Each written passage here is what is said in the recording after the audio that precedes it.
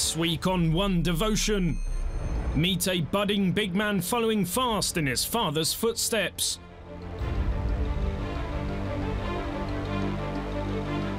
Hear from a Euroleague star who gets strong competition from his sisters. Remember with two legends how they won their last continental trophy. And find out which teams opened a new phase on the right foot.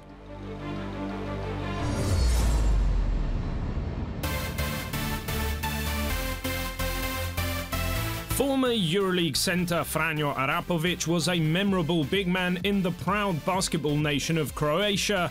Legendary for his charisma, emotion and connection with the fans, Franjo was a two-time Euroleague champion and a two-time Olympic silver medalist during the mid-1980s and early 90s.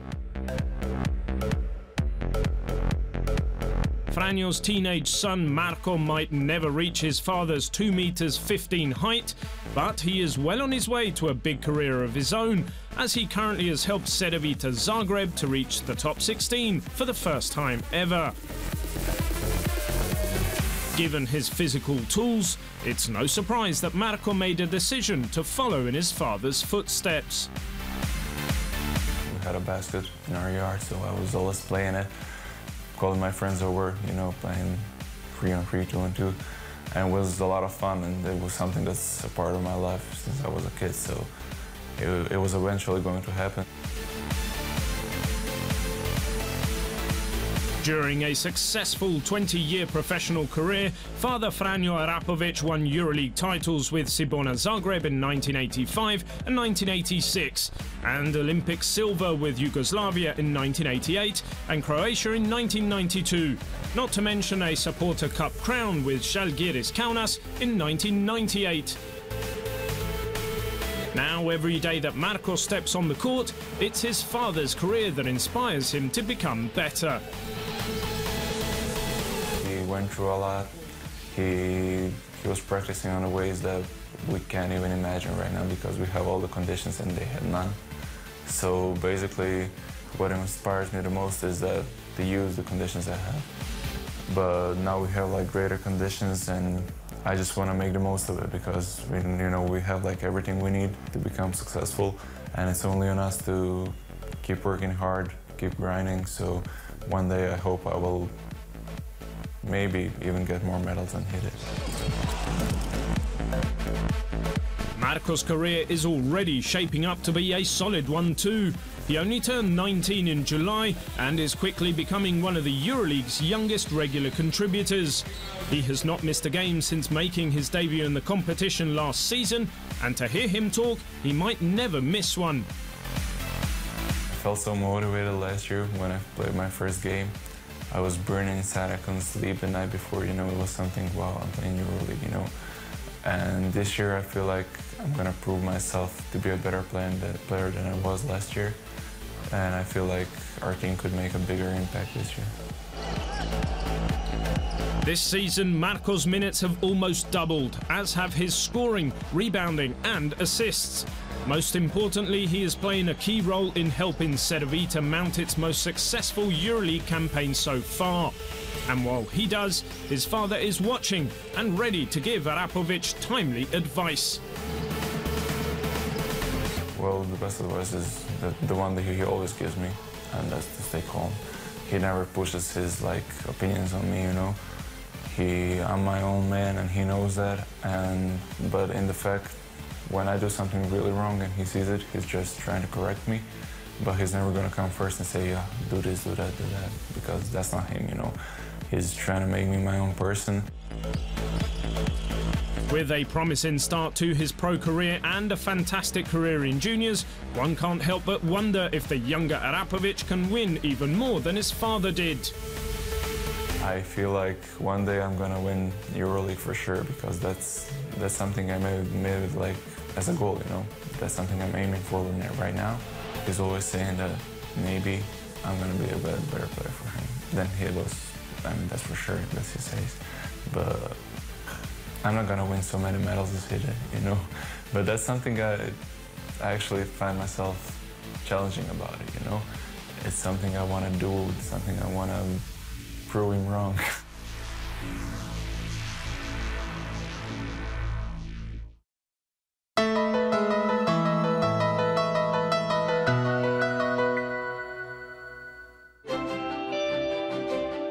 Despite having won 2 of the previous 4 Euroleague titles, Panathinaikos Athens was coming off its second worst record this century and was far from a favourite as the 2010-2011 season started.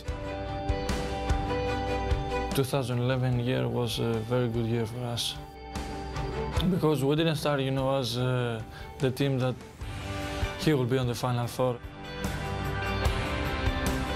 Even after dominating its regular season and top 16 groups, there was still no guarantee come playoffs time that the Greens could rise again, because standing in their way was FC Barcelona, the defending champion and host of the upcoming 2011 Final Four. Barcelona won a Game 1 thriller at home, but after that it was all Panathinaikos, with 3 consecutive victories to survive one of the greatest playoff series ever. The games are very good, very interesting, with a lot of passion, intensity.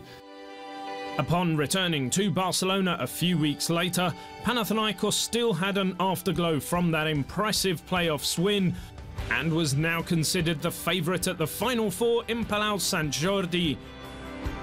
People thinking in this way because we beat in playoff games Barcelona, defending champion the previous years. So everybody, after that result, they start to talk that it's impossible for Panathinaikos to lose this Final Four. And it was like this. The Greens themselves were not immune to the feeling that the 2011 Final Four had become theirs to control, thanks in large part to their previous success at lifting the trophy. We was in a Final Four years before, and we knew how will be the Final Four. We were ready also as a team mentally and also to play the games. Indeed, the Greens were ahead on the scoreboard after every quarter except the first that weekend, and cruised to a pair of 8-point victories, first in the semi-final against Montepaschi Siena and then in the championship game against Maccabi Tel Aviv. We play really with big confidence. We go over there to play against Siena semi-final, and we know that if we play our game, they don't have possibility. With big respect to Siena, of course. Same it was against Maccabi. Absolutely same. Leading the way was an unstoppable veteran duo. Diamantidis had 9 assists in each of the Final Four games and netted 16 points in the title game, while big man Mike Batiste scored 34 points during the weekend, including 18 points with the trophy on the line against Maccabi. In history of basketball, if somebody want to teach the players, they will take a lot of videos of Diamantidis and Batiste playing pick and roll. You know, if you play with someone a lot of years and you understand him just watching with one look, everything is easy. Diamantidis became the 3rd player ever to become Final Four MVP twice, and his 18 assists remain a record for the event. But the Panathinaikos legend puts team success ahead of his personal accolades. That's why you're trying all the year. That's why you practice all those hours in the gym. The goal is to go on a Final Four, and if you are good, you take the trophy and you are very happy. You trying all those things, preparation, practices, to take something. And we took the Euroleague title. Of course, if you take also some individual titles that are very important for me as a player, it was a good year. With its 3 titles between 2007 to 2011, Panathinaikos became the most successful team ever in Final Fours. And of its 6 continental titles, 5 were won with Obradovic on the bench. 5 Euroleagues, it's something special, and I always thinking in this way that Panathinaikos having fans how they have and everything what mean Panathinaikos, that it was in this period the best team in Europe, without any question.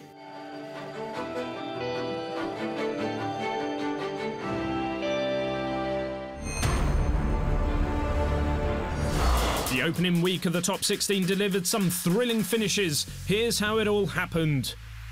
Malaga overcame Darushafaca, Lokomotiv won in Zagreb, Efes edged out Crvena Zvezda and Fenerbahce defeated Panathinaikos. Darushafaca battled hard in the first half in Malaga, but Unicaja pulled away in the final straight as Edwin Jackson scored 13 points in the fourth quarter to secure a home victory for the Spanish team. Lokomotiv exploded into life in the second quarter behind weekly MVP Malcolm Delaney, who scored 24 points by half-time to set up an ultimately comfortable road win. Efes and Crvena Zvezda shared a thriller in Istanbul, with the visitors establishing a strong lead behind the outstanding Mike Zirbes. But Brian Dunstan led Efes back and Dario Saric hit a nerveless game winner to give the hosts victory. And Fenerbahce roared into a big early lead over Panathinaikos before Miroslav Radulica helped the Greens fight back and take the lead. But Pero Antic produced big late plays and Fenerbahce retained its unbeaten home record. Road Warriors Lokomotiv scored the most points and had the biggest winning margin in the top 16 Group E.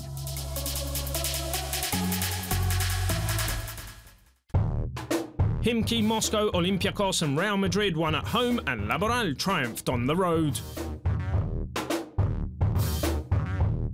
A local derby kick-started the top 16 as CSKA Moscow moved into an early lead, but crosstown rivals Khimki fought back behind backcourt duo Tyrese Rice and Alexei Shved. It all came down to the final two shots of the game. Shved scored, Milos Teodosic missed, and Khimki celebrated a famous win. In the game of the week, Olympiacos took control against Barcelona in the second quarter and didn't let up, using fine team defense to record a comfortable home win. Broza Baskets led most of the way against Real Madrid, but Sergio Rodriguez masterminded a spirited comeback and then scored the winning basket inside the final minute. Laboral Kucha very quickly established a double-digit lead in Kaunas, and although Žalgiris fought back, the visitors finished strong to ensure they were never in trouble, as 5 players reached double figures in a big away victory. Olympiacos and Laboral won in double figures in a group which promises to be very closely fought.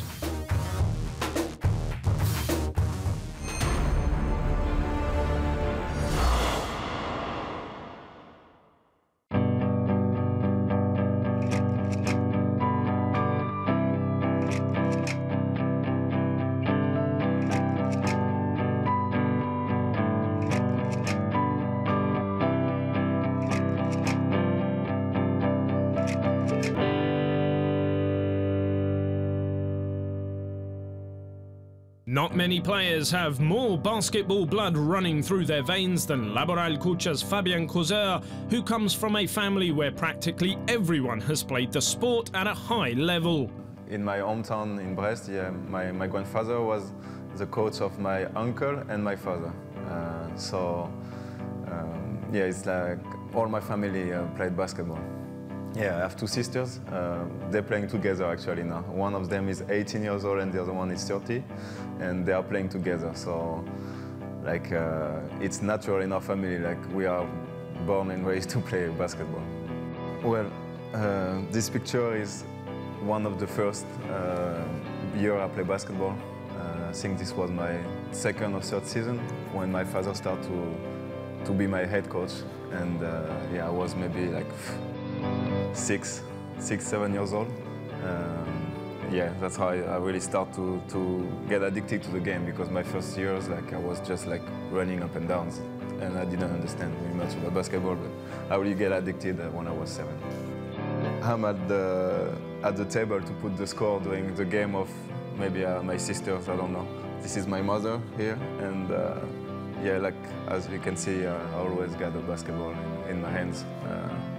This was me like for 10 years, like this, always in a gym with the basketball and shooting. This one, I'm older already.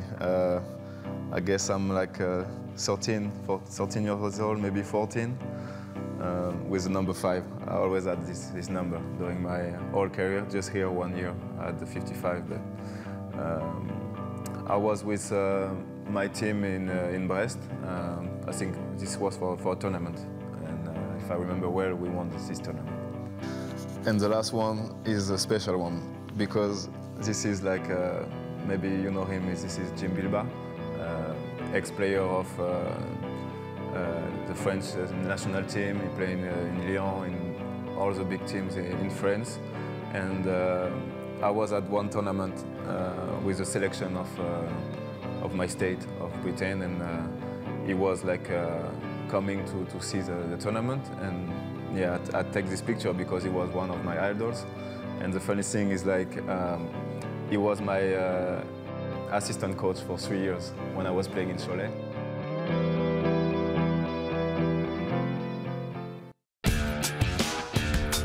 He may be a well-travelled veteran of 7 Euroleague seasons with 4 different clubs in 3 countries, but in his own family, power forward Milko Bjelica of Darüşşafaka Doğuş Istanbul is just one out of several elite athletes. My sisters, one of them, older sister Milka, she is a basketball player, and younger sister Anna, she is a professional volleyball player. About parents, my father used to play professional, but in his time, it's a long time ago. And mother, not that professional at that level, but you know, like there was some interest in basketball as well. Milko and Milka, 3 years apart in age, would always be found on the basketball court together while growing up. Milka was the first to make her name among the Bjelica children, turning pro at age 16 with Crvena Zvezda. But it wasn't long before her little brother was also showing his stuff too. We play against each other, you know, until that moment when I start winning, you know, and then she didn't want to play anymore. After 14, 15, I start to grow, so I become taller than her. It's pretty difficult for her. One thing Milka and Milko had in common was injuries. So when their little sister Anna came along 8 years after her brother, their mother decided her youngest would try some different sports. We start with tennis, then with athletic, and then volleyball. Because my sister and me, we had some injuries, you know, what was very stressful for my mother. And because basketball is a contact game and it's a bigger risk to get injuries. So my mom decided that Anna play volleyball because this is a sport with not so many injuries and it's easier to watch for her. Like her older siblings, Anna excelled too. As a teenager, she was already a runner-up for the European club volleyball title with Crvena Zvezda, where all 3 siblings started their careers. She has since won 6 medals with the Serbian national team, including a World Cup silver last year. Her success as a striker makes her brother think that Anna could have starred at basketball too. We have the basket court in our house, you know, and I saw her that I think she have talent for basketball too, but now it's too late. Although Milko has solidified his place in the Euroleague, he still has a way to go to catch up with his big sister, who has starred in 9 different countries over 17 pro seasons. For one season, brother and sister coincided far from home, Milko playing in the Euroleague for Lietuvos Rytas, while Milka doing the same for the top women's club in the Lithuanian capital. Although their teams were often travelling at different times, when possible the siblings were in the stands as each other's biggest fan. Of course, not only me, because in that time in my team there was some other Serbian players too, so we support each other. It's good to have company, even if it's your family, even better. Today, after playing in more than 120 Euroleague games and eclipsing 1,000 points and 400 rebounds, Milko still gladly takes advice from his older sister Milka. All the time, yeah, all the time. I accept advice from her because I think she understands basketball and she is experienced, and it doesn't matter that it's women basketball, she still knows. And she knew me, how I can play, what is my maximum, how much I can give on the court, and like that. This is only positive critics and nothing bad. Milko's high regard for his sister is such that even though he can beat her one-on-one, if there's a star in the family, in his eyes, it's Milka. It's hard to say because, our older sister, she always expected that she will be that person, and I would say her.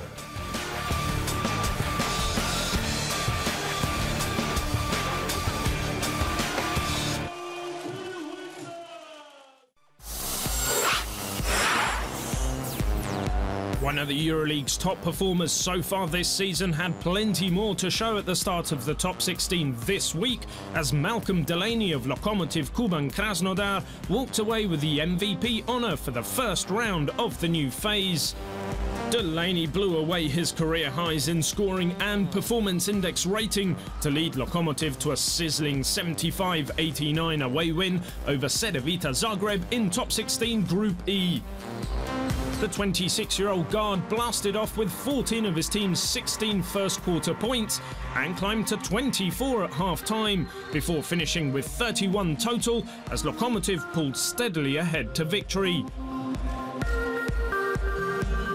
Delaney made 6 of 6 two-point shots, 5 of 9 threes and 4 of 5 free throws, while also dishing 8 assists and drawing 7 fouls for a 41 index rating, matching the second best of all Euroleague players this season. The award was the second weekly one in his 2-season Euroleague career for Delaney, who was also named MVP of the month in October this season.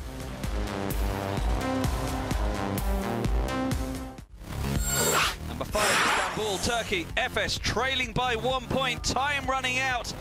John Diebler to Thomas Ertel to Dario Saric to win the game for Anadolu Efes Istanbul. Nerves of steel from the young man Dario Saric. Efes winning it at the death. Number 4, Moscow, Russia. Here is another late game winner, Alexei Shved for Khimki. The game was tied, but Shved showing great skill to put on the brakes, pull back, send up the shot and win it for Khimki Moscow. Local bragging rights for the home team against CSKA Moscow. Number 3, Istanbul, Turkey. Bobby Dixon with the ball for Fenerbahce. Great pass to Jan Vesely. And he leaps for a hang time slam. Jan Vesely back in the top 10. To Moscow, Russia. Just before the halftime buzzer, Corey Higgins steadies himself and hits a strike. From half court, it sails straight in for CSKA Moscow. Corey Higgins takes aim, fires, and he hits the target. Number 1, Madrid, Spain. Daniel Tice receives the ball, and what a slam over 2 defenders. Daniel Tice.